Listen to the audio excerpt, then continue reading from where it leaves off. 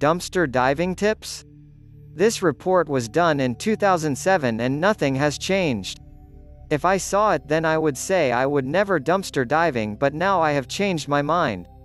In the past years, as I subconsciously have been moving towards a more simple life, I have begun to notice a few things as I work doing service calls around the New York City area. Seeing what looked like perfectly good food sitting out on the street in trash bags waiting for pickup. I was always too embarrassed to investigate.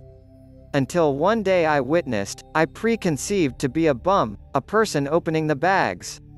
He was pointing out that there were perfectly good vegetables and packaged goods in those bags. Even then many people were too proud to investigate.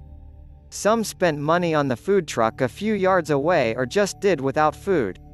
Today my views have changed and I now actively look for the possibility of perfectly good food being thrown away. I have no problem investigating.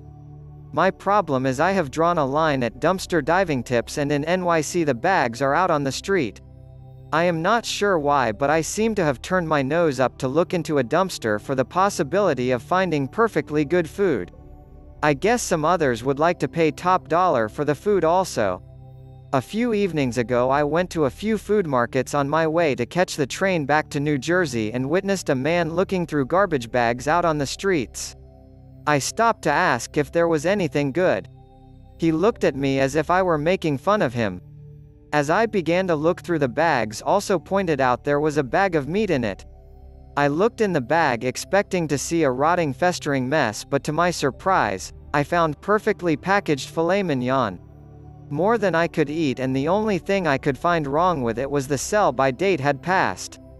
As I live in New Jersey and would more likely encounter dumpsters rather than bags on the street, I now ask myself the question of, is dumpster diving good for me? The filet mignon was great. Thank you for stopping by. Click like and bang on that subscribe button.